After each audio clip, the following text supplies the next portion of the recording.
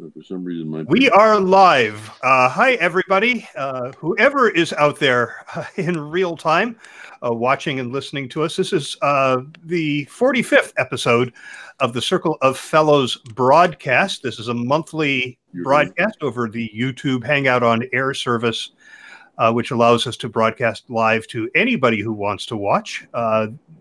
We are IABC fellows who are going to engage in a conversation about IABC's editorial theme of the month. This month, that theme is consumer activism, which is a loaded issue. I was doing research on it because it's not really something I deal with very much, but my God, is there a lot of research out there on this.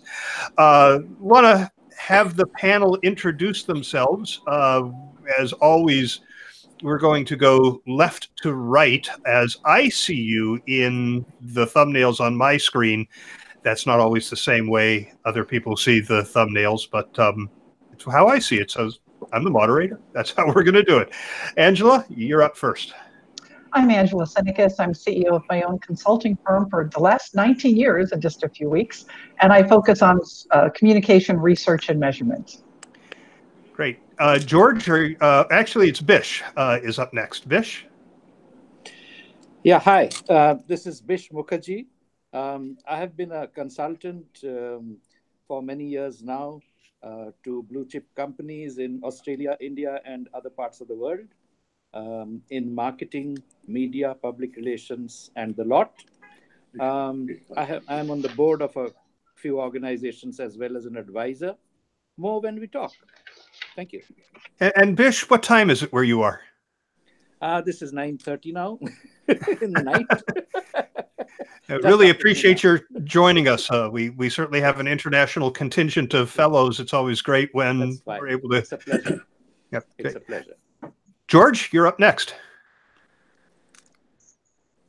And I think we're still having technical issues with George, so we'll skip. And Jim. Good morning, everyone. My name is Jim Lukaszewski. I, too, am the CEO of my own company, and I think I've been around the longest of anybody. Me can end up the panel, and that's how long I've been CEO of my own company. And I'm actually... Hi, George McGrath. Yeah. Oh. I'm a specialist in contention. Everybody that I have working for is somebody's mad at them, and quite often with good reason. And so we sort of start from that basis. So this is really interesting conversation to me this morning, because this is how people reach me. I just got a call this morning from a school district who is now undergoing an anti-chocolate milk drive. So I'm about to learn about chocolate milk and issues facing school districts and chocolate milk. But there's some more people I know who have people angry at them. So, believe it or not, I have heard of the anti-chocolate milk drive. So. That's one that's gained some momentum. Great. George has dropped, so we'll see if he's able to rejoin us. But let's get started. By the way, I didn't let everyone know that I am the Director of Internal Communications at Webcor, which is a commercial general contractor in San Francisco. But for 21 years before that, I also had my own company. I just went back into the client side, and I'm enjoying it immensely. But let's start talking about consumer activism. It is on the rise, according to the data that I was able to find. Since the start of 2016, 1 in 5 Americans has participated in a political rally. That's up considerably, and 20% of the people who have done that have done it for the first time. So there are people who are definitely getting more and more involved. I think some of that may have to do with the political spectrum, but some of it also has to do with the ease of activism. In fact, there's a term called slacktivism, which is taking that activist position from your keyboard with a hashtag. But social media certainly has made it easier for people to connect around issues. I heard somebody once describe it as in the old days, you had to stand on a corner with a sign and attract a few people so that you could have enough to come to a meeting who could then tell other people, and gradually you could build a movement. Now you get out there with a hashtag and a couple of tweets, and people around the world who share your concern or your outrage or whatever it may be are able to join you. This raises a lot of issues for public relations, and I think we should probably just start by talking about, in general, what do you see the role of the communicator as when it comes to activism, consumer activism? Well, I think the communicator is one of the more extraordinary keys to resolving these issues, but as an occupation, it's a very grindy job because the folks who are in charge, this I think seems to be is more changing more actually than the level of activism.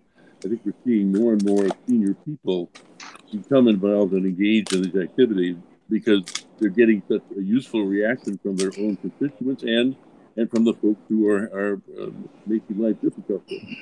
But yeah, I think the issue for it is in a way a pure communications play going down the road with some interesting nuances, which we will talk about in the program today. But clearly, we are the linchpin in this activity.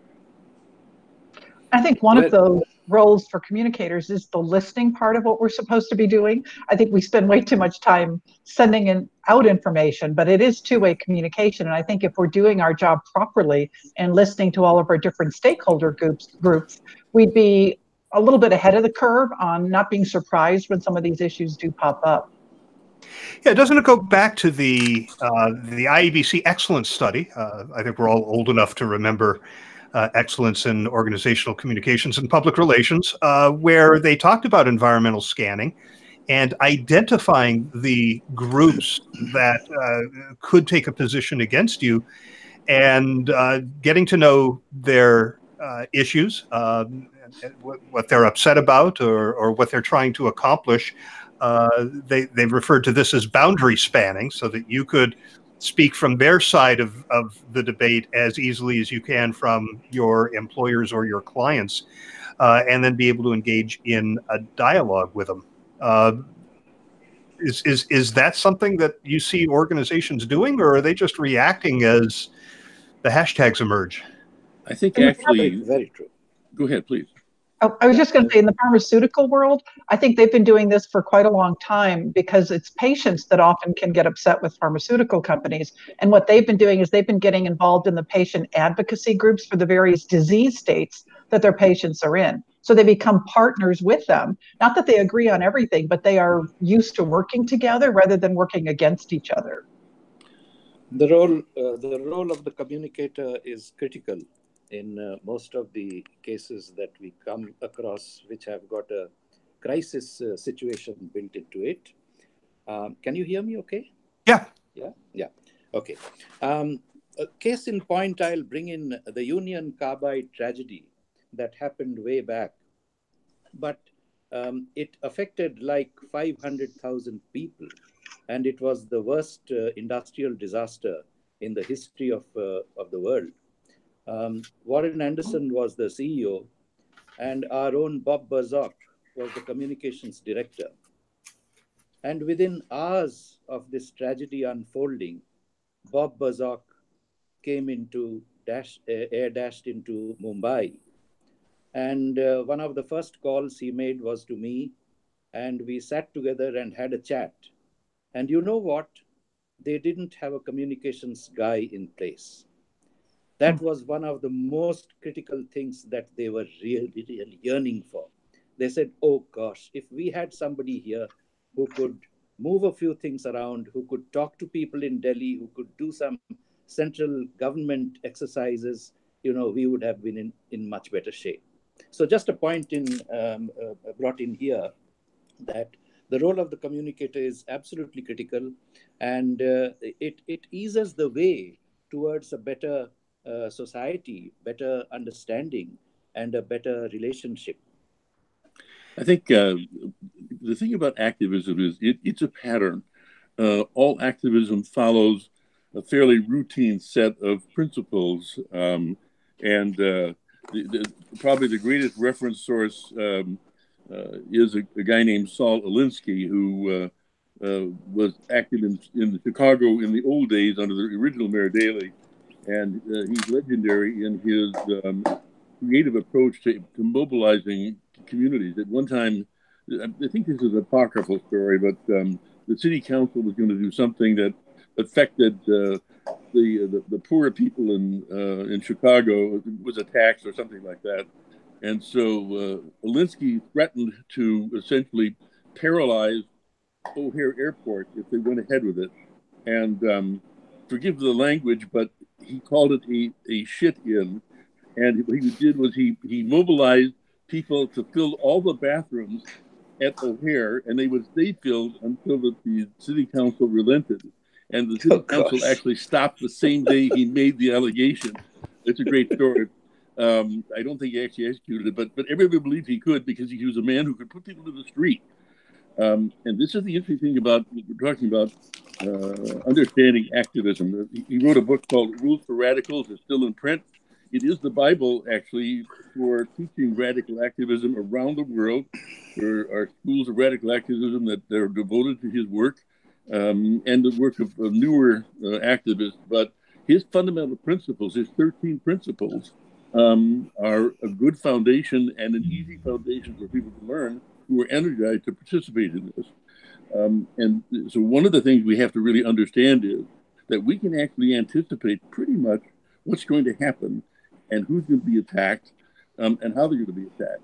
But which makes what Angela does extraordinarily important, because these things are not hidden.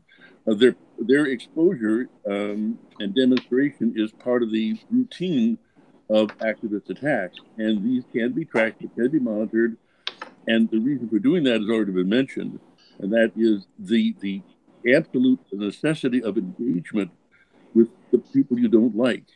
This is probably the biggest barrier in dealing with activism, is convincing people in charge of your organization that you have to sit down and talk to these people. My favorite technique is to actually establish a working group in which there are people representing the company, people representing the toughest opposition if they participate, and people representing other elements in the play, so to speak, so that we have this dialogue that was referred to earlier going on. And we call it a working group because if we give it any other name, we're sort of confusing the picture. But there are standard objections as to why organizations don't participate. And it's an interesting approach. They'll say, well, we're a good company. Why don't we get credit for the good we're doing as well as all this crap we're getting from the other side? And my answer is because. Why don't these people sit down and act rationally so we can come to the solutions of, in a mutually productive way? And the answer is, again, because this is the way it is. Why do we get credit for the good things we do? Well, because you're not going to. This is the way it is. It's sort of an exercise in reality that we have to repeat once in a while, because from the perspective of the folks who run large organizations and small organizations who are being attacked, the attackers are irrational. In reality, what they are experts in the behavior and beliefs of the folks who are running the organization that they don't like. So it is a different mental set altogether to work in this environment successfully. George, looks like you've been able to relocate yourself to someplace with better bandwidth. Yes, I have. Sorry to be late and happy to join everybody. If you could introduce yourself, and then what I asked as a first question was just what you think the role of the communicator is when addressing consumer activism. Well, hi, I'm George McGrath from New York City, where I had my own communications consulting firm. And I think the communicator's role is critical. We basically are the key people who facilitate dialogue between our organizations and all the different stakeholders we deal with. And I think we're also the folks from time to time who have to speak truth to management and press them to get involved in those discussions. So our role is really critical. Great. I did want to take a minute, which I neglected to do at the top of the show, to let people know if you're watching live, you can ask questions or share your observations. It's via Twitter with the hashtag COF, that's for Circle of Fellows, COF45. And I'm monitoring that, and we'll share any questions or observations or comments that you care to contribute to the conversation. There was a survey that was done last year. It was by Weber Shandwick called Battle of the Wallets, Changing Landscape of Consumer Activism. It had some interesting data. 83% of US and UK consumer activists agree that they should buy from companies that are doing the right things from their perspective and related to the issues that are important to them. 59% say it's more important than ever to boycott companies that are doing the wrong things. That's a pretty wide gap. It seems like there are more people who are likely to support you when you're doing the right things than there are to punish you when you're doing the wrong things, again, from the perspective of the activist. Does that suggest anything to you about the way companies should react to this? Should we be doing more of the right things that we identify among our target markets, for example? Should we be listening to what their issues are and seeing if they align with our values or our purpose? Can I jump in with a little comment on, you mentioned about the political activism as well. Sure. Today's newspaper, here, the Economic Times, had an item saying that Coca-Cola and Pepsi are to face trader activism in this state of Tamil Nadu in India. So, which actually means that they will be off the shelves very shortly. This is the news item that came across. Can you read that? Yep. Yeah, probably, yeah. Okay, so what happens is trade unionism and, consumer activism very often go hand in gloves together. So, you can't separate one from the other often when it comes to political activism, because each party wants to up the ante. And if the party's backup is there, then you've really had it. We have had situations in the companies I have worked for, and we have had to take enormous amount of, we had to do an enormous amount of work to get these things fixed, and also to do a lot of work to do precautionary, safeguards. So one of the things that happened some time ago was in a smaller scale, like, sometimes these, political activism and trade unionism also can be sort of in two roles. One role would be on a smaller scale, very small scale, maybe on a single unit basis, and the other could be on a pluralistic scale, on a huge, massive mass scale. Now, one of the situations where what happened in one of the restaurants in Sydney, in Australia, was that a Hindu vegetarian Brahmin family went to eat dinner at this very nice Indian restaurant. And when they ate dinner, they loved it.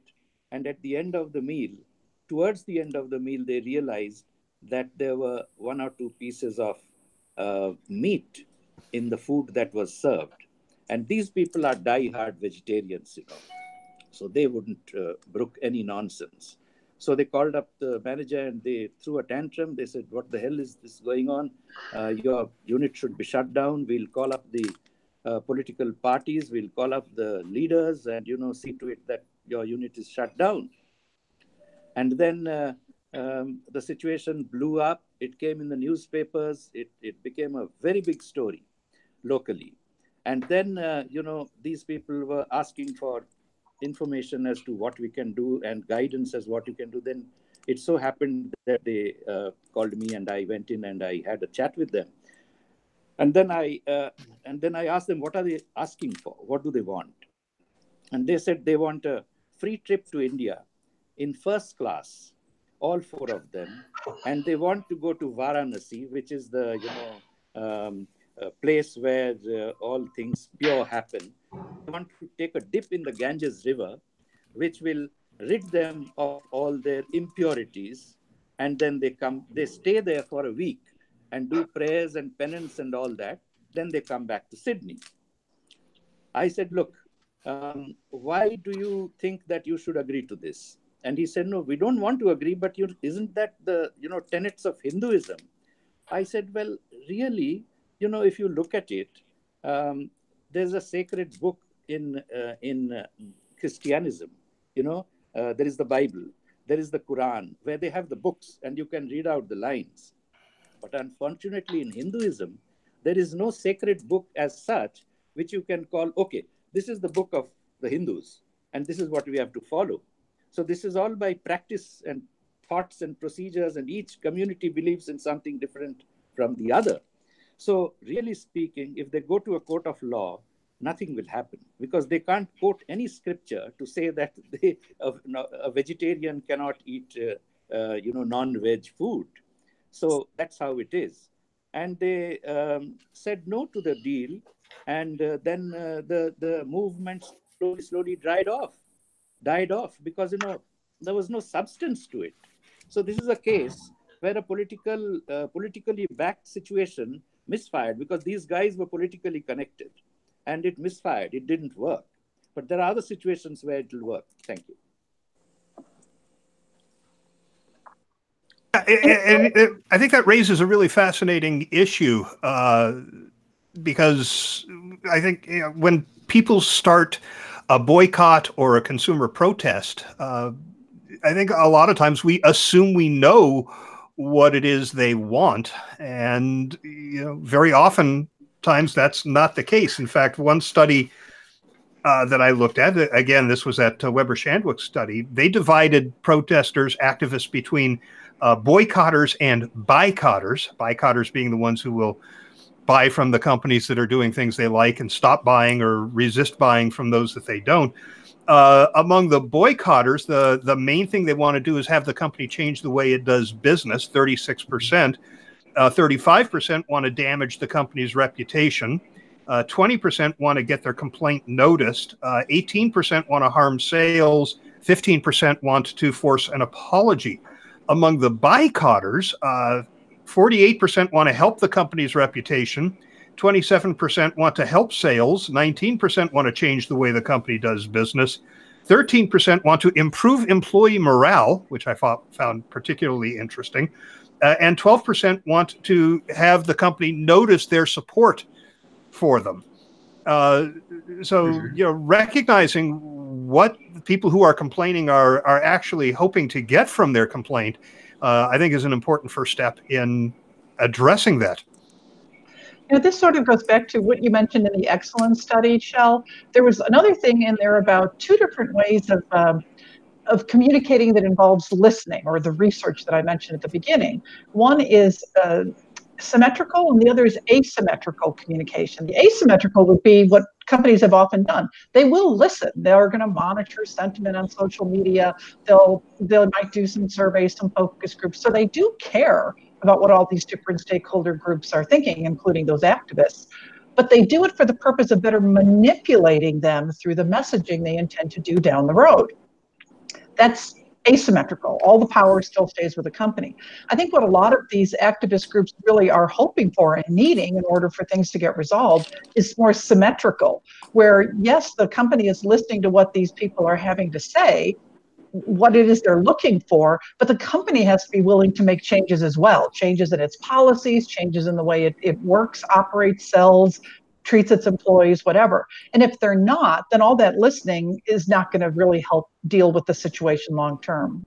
I think one of the most important things that goes on in these transactions, these communication transactions, is that the company has to be much more aggressive in speaking, in essence, what I call correcting, clarifying, and commenting on what people are saying about them in the public venue and in social media. And to sort of keep up with the record, you might say. Otherwise, the sort of the bad news and the attacks all pile up, and it's as though the company is not doing anything about it, even if they are engaged even directly with the people involved. There has to be a public component to respond to what's going on out there, if for no other reason than to settle down the audiences who naturally want to support you. Often it's employees and retirees and others, but they're big bodies of people and customers for that matter. but they need to know that we're noticing what's going on against us and that we're interacting with them in a very constructive, positive, helpful way. The goal of responding is not to call them a bunch of dumb whatever.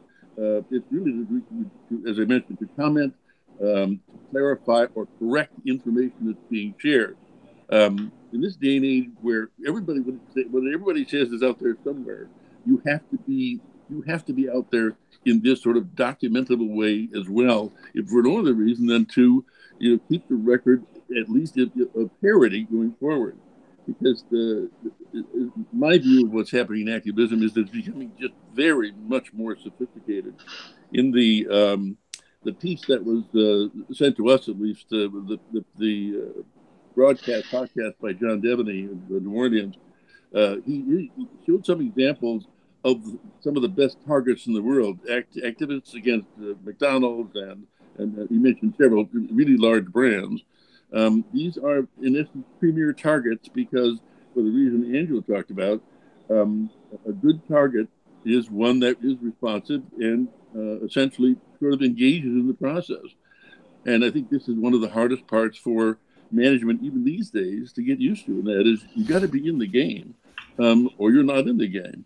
And it's going to take some time to work these things out. The biggest project I ever worked on was the sweatshop issue of now some 10, 15 years ago. And my clients were the large clothing companies. And I visited plants in various places in South Central America, Saipan. These were sweatshops. There was just no question about it. You couldn't deny it. Once you walked, the first plant I visited was in Tegucigalpa. And there were these big labels all over the building. They manufactured for a lot of the big brands. But, you could tell just from the layout of things that this is not an ordinary workspace. And they were sweatshops. And I'm visiting with a bunch of muckety-muck from big companies, and I'm saying, why is your name in this building? You can't be operating this. This is evidence of what everybody's telling me is going on.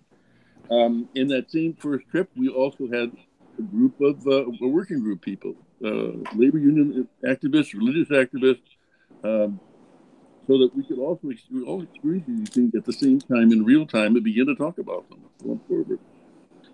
This is a big deal. There was a book several years ago, Paul Gillen, a friend of mine, wrote, called The Attack of the Customers. And in this, he divided consumer activists into categories. He says there are casual complainers. He says this is the background noise of customer relations, usually around customer-focused policies. These are things like Verizon sucks. Why the hell don't they fix the network? U.S. Airways sucks so bad, been sitting on the tarmac for over an hour. These are things they tend to tweet. Then there are the extortionists, and Bish, I think that's what you were talking about, the ones who wanted the first-class flight in the week in India. They're motivated by some kind of a personal gain. And he says the strategy for addressing them is to fight fire with fire. Committed crusaders are ones with a higher calling, and for them you want to share facts and education. And then there are irritable influencers, people who are throwing their weight around. And the strategy there, he says, is to remain calm and prepare to fall on your sword. So I don't know what you think about those categories, but does it make sense as you see the attacks coming from activists to identify which of these categories or maybe other categories they fall in before deciding on a strategy to deal with them? Fire with fire. This is an exercise. It's sort of brainiacs, frankly. I'm involved in this every single day, and the pressure on the part of the person or organization being attacked is to get the matter resolved. So rather than label people who are participants, we tend to focus on what are the issues and questions we can deal with, and therefore what are the issues, and also what are the issues and questions and perceptions that are out there that we can essentially begin working on to move toward resolution. The more we try to analyze and pick these things apart, the less time we spend on face-to-face meetings and really working to get the issues and questions resolved. They're going to be resolved in somebody's favor, so let's get to it and get it done. But these labels are amusing, but they aren't that helpful. Plus, I think labels are dangerous because when you label somebody, whatever the labels are, they know you're belabeling them, and it energizes them. They need this actually to keep their energy up. Being an activist is hard work, and they need our bad behavior to continue to energize what they're doing. Jim mentioned about McDonald's, and Shell mentioned about fighting fire with fire. And here's an example. And this is actually happening right now in India. McDonald's is fighting a very big battle here. The entire north and west of India is being run with a partner. And that partner has created problems for McDonald's. And that partner has gone into a political activism situation where it has got the backing, they have got the backing of some political parties and all that. And therefore, they have been exploiting the situation and demanding facilities, demanding more and more, demanding staff, demanding money, demanding everything under the sun. So McDonald's decided to fight fire with fire. And they said, okay, come on to the negotiating table, and let's discuss what you have. And everybody said that, look, McDonald's is never going to pay up the huge amounts of money that they are asking for. And they did. They said, okay, this is the money you want, take this and get lost. We just don't want you guys, okay? And that's how it's been settled now. Yeah. It's interesting that you raise McDonald's, Bish, because there is a website called McSpotlight that is a consumer activist-run website that is trying to shine the light on what they see as unethical practices by the organization. It's an intriguing form of consumer activism to start a website. There's one called Untied that is all about poor service from United Airlines. Right now, if you go to untied.com, you're going to see the site itself kind of fuzzed out, and a statement over it saying that United has sued to make the site go away, and a court in Canada had found there was cause for an injunction against the site, and he's trying to raise money for a legal defense fund, which I find to be an interesting strategy, because silencing your critics with legal action seems to me to be a great way to inflame passion among those who see that as a David and Goliath type of an approach. I think, whatever I've worked in a lot of cultures, not every culture, but the big question always is, have you talked to these guys? Have you sat down and asked questions and had a face-to-face meeting? And your mother asks you that. And if you're an activist, your mother asks you, why don't you sit down with these people? Why do you keep attacking them? It really boils down to this sort of get your head out of the sand process and sit down and start the talking. The greatest detoxifier of these circumstances is essentially talking about the talking you're doing with these people and these groups, these organizations. It stabilizes a lot of the people who are on the fence. A boycott, to me, is very often a very big and hard to establish threat, because if you're asking someone to change their lifestyle, like don't eat at McDonald's, it's pretty hard to accomplish. You can accomplish some of it, but for the most part, it's other techniques that are more active and more fun to do for activists than boycotts, because they often have to sacrifice something they actually like in their life, so to speak. But the real issue, again, boils down to getting face to face and talking about it, because it has this moderating effect on the energy that activism tends to present. I'm sorry, George, go ahead. Well, actually, Oops, George, we just lost your audio. I'm sorry. Can you hear me now? Yes. Okay. I think we were all sort of centering on the importance of dialogue and engaging with activists, whether it's an individual or group, when they talk to us, and focus on solving the real problem. Going back to the restaurant example, Bish told us, the problem is not, you don't have an activist problem. You got a problem in the kitchen, plating the food. And that's what you got to fix. And, a lot of this is, I think a lot of times businesses can feel very defensive. How dare somebody question our policies? We have the highest standards, et cetera. Well, in some cases we slip. And in those cases, we have to admit, look, we had an issue here. Our real problem is we're having a problem with our food handling procedures. We have a problem in the factory where we're making the products. We're having a problem in our retail bank branches where we're serving our customers. We're going to focus on fixing the problem. And in fact, we want to get more input from you, the customer or the activist, in terms of how you think we can fix that. We may not be able to do all those things. We want to listen and take that into account. Too often, the inclination of management and the law department is to go into defensive crouch and say, geez, we're going to get sued or we're going to get a lot of bad headlines. How do we deflect this? How do we stop it? And the fact is, in a digital age, you're not going to stop it. Anybody's an activist. It doesn't have to be Greenpeace going against you. It's somebody who bought your toilet paper and doesn't like the fact that you don't have any recycled content in it. And they start a campaign about it from working from their pajamas at home. There's some real wisdom in the reference articles in Communication World for this broadcast in this month, and they focus on change in behavior and attitudes in the C-suite. And it has been one sort of masterful change over the years in activism that the target is the C-suite.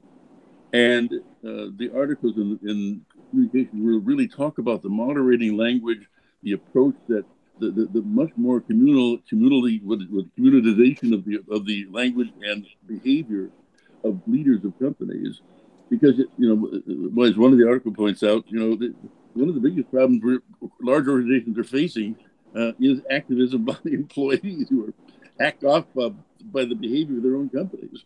And there's some graphic examples of this, but I think Google.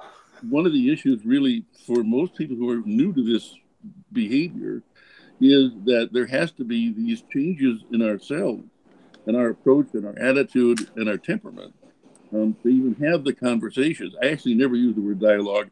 Dialogue to me is a management word that says, shut up, sit down and listen.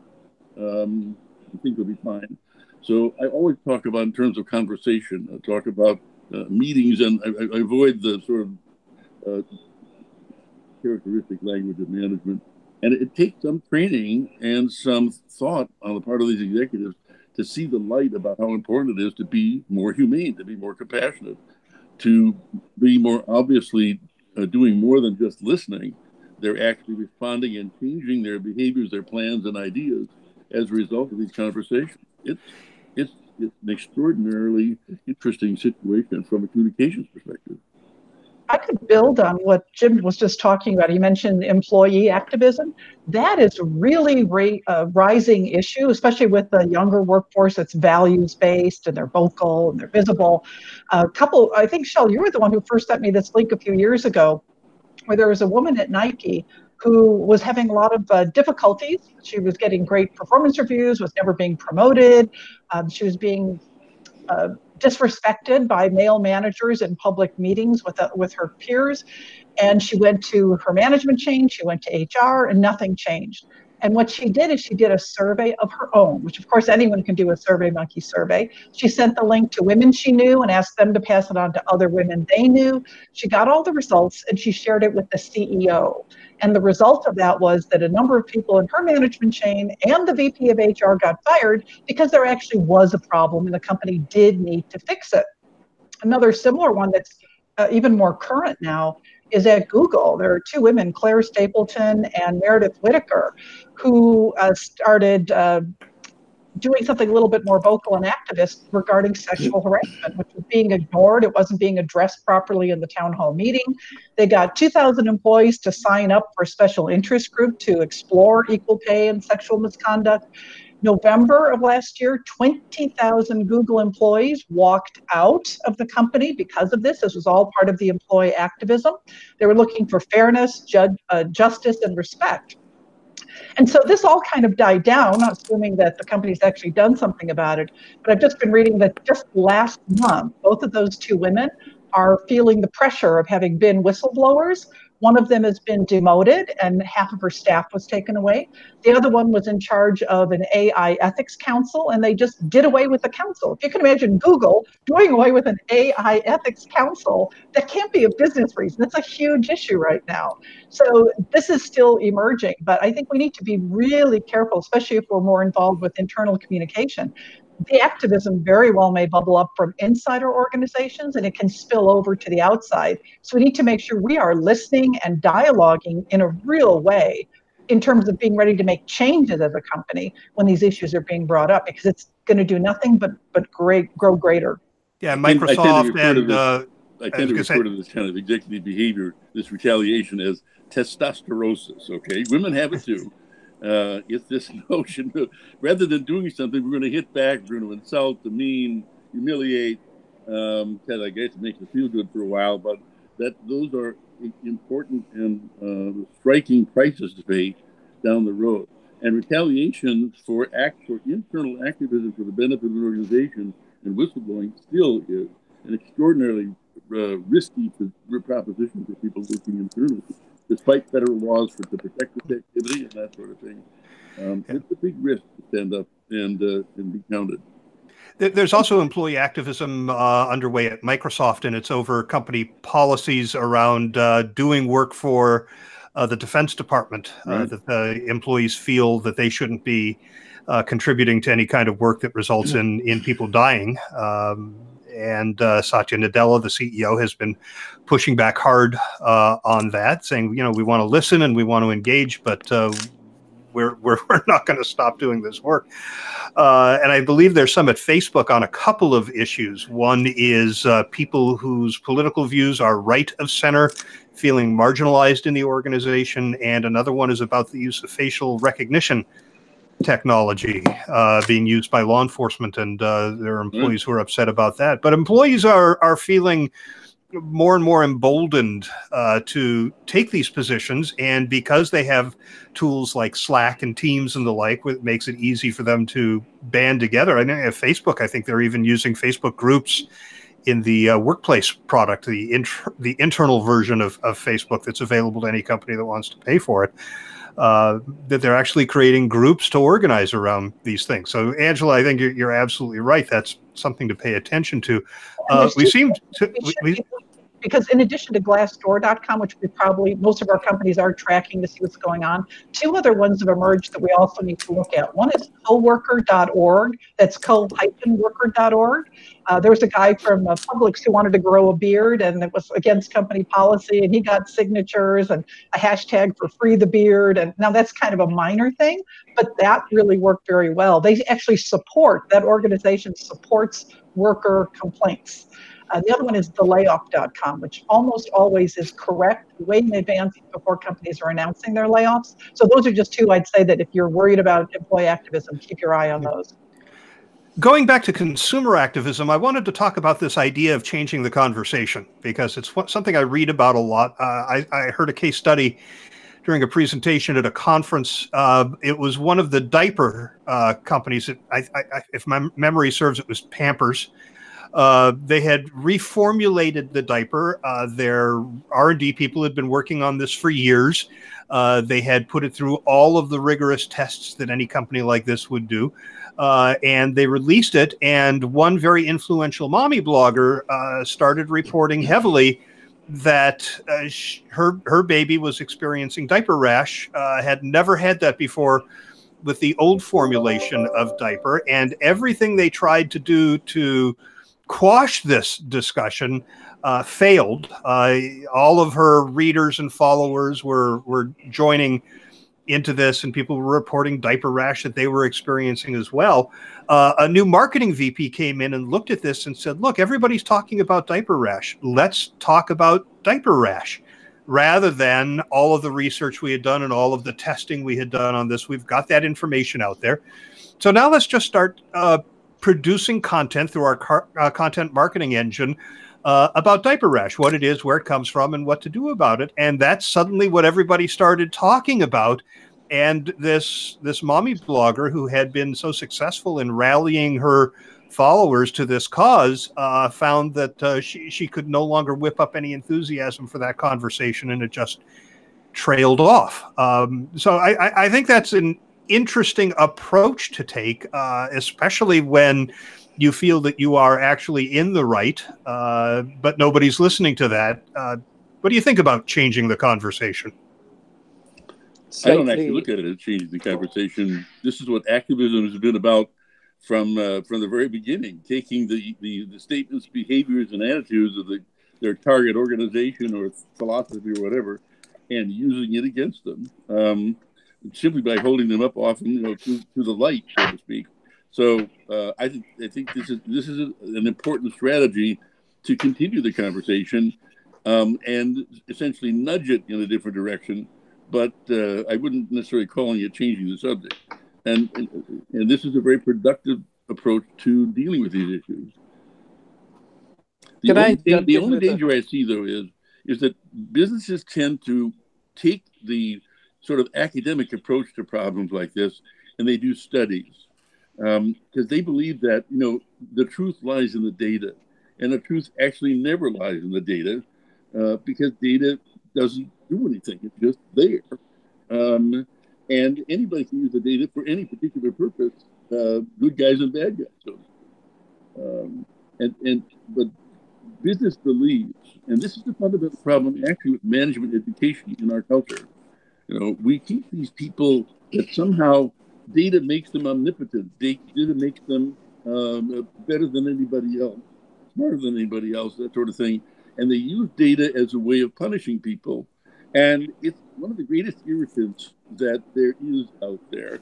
When you pile on the data, every study you pull from a corporate point of view just tells people this. Here's how stupid you really are. Here's 10,000 words and 4,500 examples of how dumb you are. There has to be a better approach, and actually engaging in the issue itself, as this example shows, I think it's a pretty good strategy. Bish, I think you were going to say something. Yeah, I wanted to jump in with an example here. This would combine a bit of employee activism as well as consumer activism. This is from India, a part of the country where numbers matter, a part of the world where numbers matter. And this is about a power company, a power distribution company, and they are distributing power to 10 million consumers in a small state, because the numbers are large there. Okay. Now, this company decided that, okay, we don't have a sort of a consumer redressal cell. So what we would like to do is to put up a center where people could come and lodge their suggestions and complaints, and we could take the matters further. Mind you, this company was having a very small percentage of complaints coming in any case. It was less than 1%, but still they wanted to be right up there and said, we want to get rid of even the 0.5% of complaints that we get. Now, space was allotted in the building complex where they would have this consumer cell, and it was a very big building they planned on. Now, next we know is that some contractors came in and overnight they chopped off some huge trees which were sitting there. And it so happened that those trees had a lot of rare birds coming in and roosting there. And there were quite a few guys from around the city who used to come for early morning walks and even come in their cars with their binoculars, and they'll take a look at these birds. Now, with these trees gone all of a sudden, you can imagine their plight, and they were not happy. So they raised this issue, and the employees themselves were very sympathetic to these people, these bird watchers. So they joined in, and they said, well, look, unless the management does something to fix this problem, we are going to cut off the supply of power to the households. And they were talking about 10 million households which gets power there. So it was a very, very, very difficult situation. we borrowed some case studies from elsewhere, and one of the case studies from Tampa Electric Company fitted our requirements, and we used part of that case study to deal with the matter, and it was a successful outcome ultimately, after having seen a lot of processions and a lot of strikes and sit-outs, but we didn't have any cutoff of power to the households. So that is one of the things which got a lot of publicity in the media. It got instant political backing, and it got a lot of activists come into the fray. And even today, these activists raise these issues that, okay, this was a big mistake made by the company. They did well to, do things, do some other things to fix it. So that's a case study I just wanted to share. This is great. Hey, we have a question from somebody who's viewing. Sharon McIntosh out of Connecticut asks, how do you decide how to react or not react in a situation when a small group of consumers can be so vocal? And I think this is something that can happen via Twitter and social media, where a small group who don't necessarily represent a majority or a significant number of your customers are out there making a lot of noise and maybe even getting media attention. How do you deal with that? Actually, I generally remind my clients that America was essentially founded by 5 guys angry at the king, and one of them lived in France the entire time during our revolution. It isn't the number that matters; it's their commitment that matters. So these need to be dealt with as though there were 1,000 people or 2,000 people. If they have the energy and the perseverance to make trouble, and it doesn't take a bunch, just take 4, 5, 3, 4. There's a famous statement by Margaret Mead about it's not the mob that changes the world; it's a handful of committed people who stay focused on getting the job done. Yep. Sean, I have a response for you as well. It so happened that a small group of people, they came up saying that they had very bad mouth ulcers due to consumption of fluoride toothpaste. And this took off, like in the media, in the public domain and everywhere, that, okay, fluoride is bad for health, and therefore fluoride toothpaste should be banned. It was just a handful of people, mind you. So the companies got together, the toothpaste and tooth powder making companies. There is a lot of tooth powder made in the developing countries, and they approached the medical association, the dental association, and the dental association, in coordination with the companies, they sent a team of investigators to find out what exactly is happening in that particular place, from where these people are saying that they are having bad mouth ulcers. And they found out that these were the people who were drinking water from a well, which was contaminated. And that was the reason for the fluoride ulcers, and not the toothpaste as such, because toothpaste has very, very little percentage of fluoride in any case. You can actually, a child can consume a whole couple of tubes of toothpaste and nothing will happen to the child. That's what they say for fluoride. But anyway, so that was found out, and then the attack was made and the matter was put down. So that is one of the ways in which it was dealt with very effectively, but with the help of the parent body, that is the Dental Association. We have about 5 minutes left, and I had a couple of topics I wanted to get to, but one I think is important is this whole idea of hashtag activism. There are some really good examples out there of this. One was aimed at Uber. Uber suspended surge pricing when protesters were going to the airport. The taxi drivers had, I don't remember all of the details, but the taxi drivers, this all had to do with the immigration policies of our president in the U.S. And protesters were going to the airport, and taxi drivers had taken one position. So Uber suspended their surge pricing, and people on the pro-immigration side of this were incensed at Uber's activities during this period and started a hashtag campaign that was Delete Uber, which was very successful, very effective. A lot of people said, okay, I'm just going to use Lyft from now on if that's the political position that Uber is going to take. So, I mean, that's one example of this. Another was one of the survivors of the Parkland school shooting, who organized, I mean, he's been very active, but one of his most successful campaigns was to pressure Fox News to drop support, actually to pressure advertisers to drop support for one of Fox News's anchors because of this anchor's position on gun control in the wake of that shooting. And she lost a ton of advertisers. These things come as a result of a specific action. They're not already organized around this. The organization does something and people react by creating a hashtag campaign that everybody piles on very, very quickly. I mean, it doesn't take a whole lot to trend on Twitter. So in that type of a situation where you're looking at actual revenue loss, what do you do? Okay, then. I don't think the rules have changed. There's like 4 or 5 questions you want to ask. You know, are employees asking about it?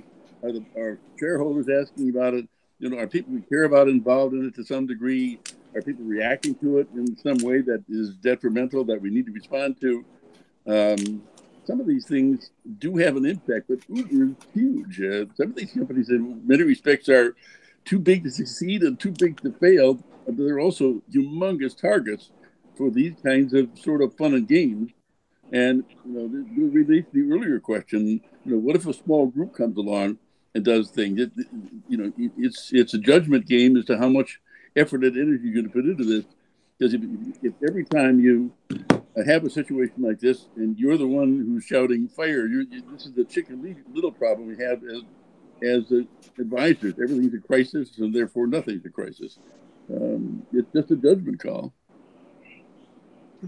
The last thing I wanted to raise here before I let you know what's coming up next month, David Armano over at Edelman wrote a piece that says there's 4 stages of consumer activism that consumers go through. They say, first of all, it's the awareness of the issue, and they either have a positive or a negative reaction.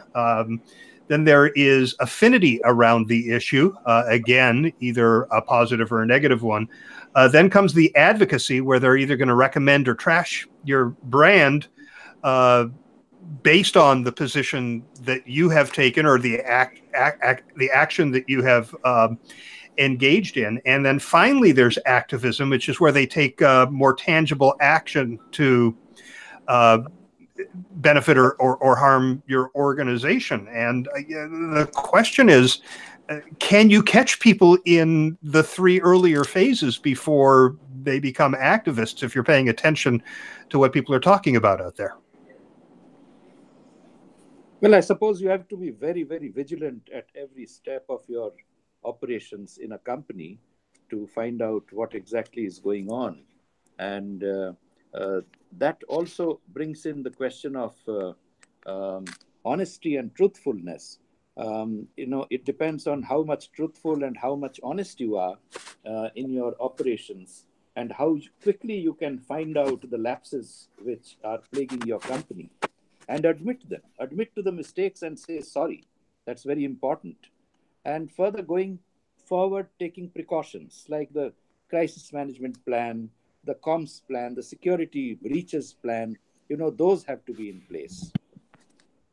My sense would be that this is one of the growing trends in companies is to expose and discuss these behaviors and circumstances internally very quickly, because everybody in a company is basically looking around and seeing what people are doing, hearing what people are saying, and wondering why we aren't responding to them. To me, when these things occur, that's the place to begin. And to get some advice and wisdom from the folks who are working for you, based on what the company. This is really the previous comment. You know, the attitude, the values, the behavior of the company as an organization, as a social unit. And many times when these things happen, more increasingly is what I'm seeing is companies are attuned to talking about these things inside, and then they make a decision about how much outside activity they're going to have. Great. And it is the top of the hour. So we have to wrap the conversation up here. I want to thank everybody on the panel. Also want to thank Anna Willie, who organizes, coordinates all of these sessions. We couldn't do this without her behind the scenes assistance. And the next Circle of Fellows, episode number 46, will take place on Thursday, June 20th. If you want to kind of have a sense of when these happen, it's always the third Thursday of the month, same time at noon Eastern. The topic is artificial intelligence, what's next and why you should care. We'll have Amanda Hamilton Atwell on that panel, Mary Hills, Ned Lundquist, and Roger Dupree. So it should be a really fascinating discussion, because I'm not 100% convinced that outside of advertising and marketing, a lot of communicators are paying that close attention to artificial intelligence and the impact that it might have on what we do and their organizations. So join us for that. Again, thanks everybody for the time, and look forward to seeing you all. Are you all coming to the conference in June? Yes. Yeah, me too. Bish, are you going to be there? I'm not coming. No. Oh, well. George, are you joining us? George is frozen up again. All right. Yeah. Well, thanks, everybody. And really appreciate all of your insights. And for anybody listening, this will all be available as a podcast and a video replay within the next day or two. So thanks, until next month. Bye-bye. Take care. Everyone. Thank you. Thank you so much.